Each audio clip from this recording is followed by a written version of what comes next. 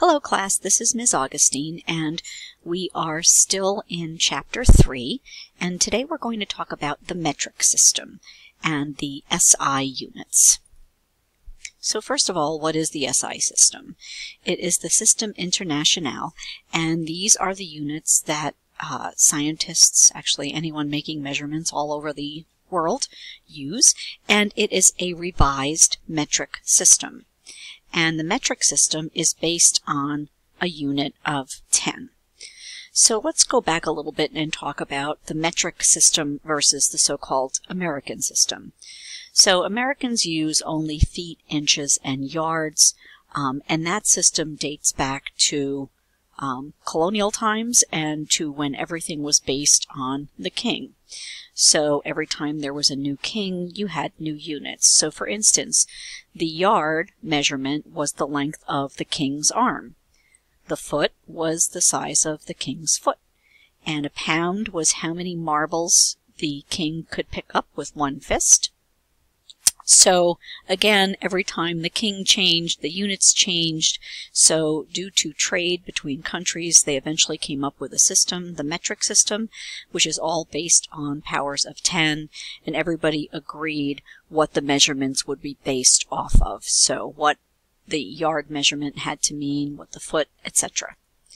So in the metric system, there are 7 base units, and everything else is derived from the 7 base units. So let's look at the 7 base units.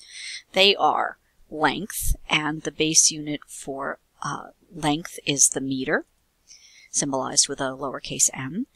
For mass, it's the kilogram, kg, although we'll be talking about the gram mostly this year. For temperature, it is the Kelvin, capital K. The base unit for time is the second, and again there's an atomic clock that we use currently for the measurement of the second, but actually we're moving to new methods of measuring and having a standard, but we'll talk about that later. The base unit for quantity is the mole, and for luminosity it is the candela. We're probably not going to spend much time talking about the candela, and for current it's the ampere. So with metric prefixes, everything is a power of 10, so we consider the base unit, which would be 10 to the 0, and again that's our base units that we talked about on the previous slide, and then we go through large and small units. So we use these metric prefixes, and we'll start with talking about mega, which is 1,000,000 of the base unit, or 10 to the 6. Kilo, which is 1,000 of the base unit, so 10 to the 3. Hecto is 100 base units, 10 to the 2. Deca is 10 times the base unit, 10 to the 1. And then we get to prefixes for less than the base unit. So deci is 1/10 of the base unit, centi is 100th, milli is 1,000th, and micro is 1,000,000th. And notice there's a jump of 1,000 between micro and milli, and a jump of 1,000 between kilo and mega. So how do we keep these straight? A good way to do that is to come up with some sort of a mnemonic device, and most of us in the chemistry department use this particular mnemonic device, which a student came up with several years ago, like maybe 15 years ago. And the saying is, most kittens hate dogs because dogs can't meow much. So mega, kilo, hecto, deca, base, deci, centi, milli, micro. So we'll spend more time talking about these metric prefixes as we start doing worksheets, but for now I'd like to start talking about derived units.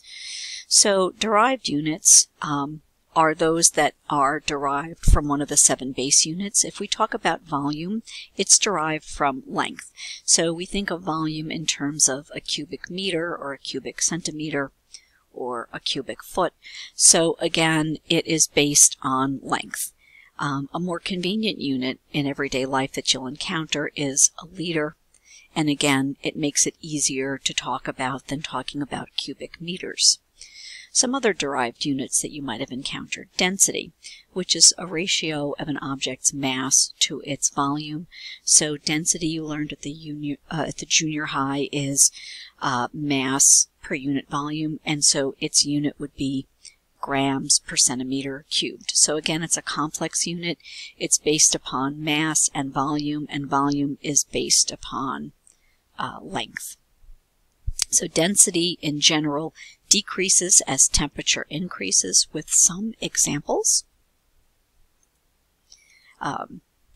Another unit that we talk about is specific gravity, one more derived unit. And specific gravity is anytime you're comparing the density of a substance to the density of water. So let's look at that. So for the specific gravity of a substance, we would take the density of that substance, which is in grams per cubic centimeters, and compare that to the density of water, again, grams per cubic centimeter. So you'll notice that those two units would cancel out, and so specific gravity is something that has no units. When might you use specific gravity? So let's say you were trying to figure out if a particular object would float or sink in water. If its density is greater than that of water, it would have a specific gravity greater than 1. If its density was less than water, it would have a specific gravity less than 1, and that would be a way for you to determine whether something would sink, density greater than water, or whether it would float, density less than water. Another measurement that we'll talk about a lot this year is temperature. When you're measuring temperature, you're actually measuring the average kinetic energy of the particles in a substance. Scientists use two temperature scales generally, the Celsius scale and the Kelvin scale. You might have learned about the Fahrenheit scale, but scientists don't use that. So it's useful to know that the Celsius scale is based on the freezing point and boiling point of water, and the Kelvin scale is based on something called absolute zero, which is the lowest possible temperature in the universe, and that corresponds to the temperature at which no movement would take place. And by movement, I mean even atoms and electrons, etc. So the Celsius scale is based upon the freezing point of water being set at 0 and the boiling point of water set at 100 degrees C. And again, there's 100 degrees between the two, so sometimes you'll hear it called the centigrade scale. So converting between degrees C and degrees Fahrenheit, you might have learned this at the junior high. To calculate degrees Fahrenheit from C, degrees Fahrenheit is 9/5 degrees C plus 32. And to convert to degrees C from Fahrenheit, it would be degrees Fahrenheit minus 32, and then you take 5/9 of that.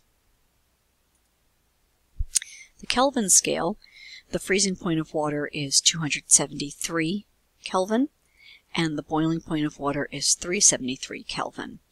So 0 Kelvin is, I've mentioned, considered absolute zero. You'll notice that when you're writing Kelvin temperature, there is no degree sign used, and that is the international convention. So with C and F, you put a degree sign. With Kelvin, you do not. So let's look at how you go back and forth between Kelvin and C. Kelvin is equal to the degrees C plus 273, and to get degrees C from Kelvin, you would just subtract 273.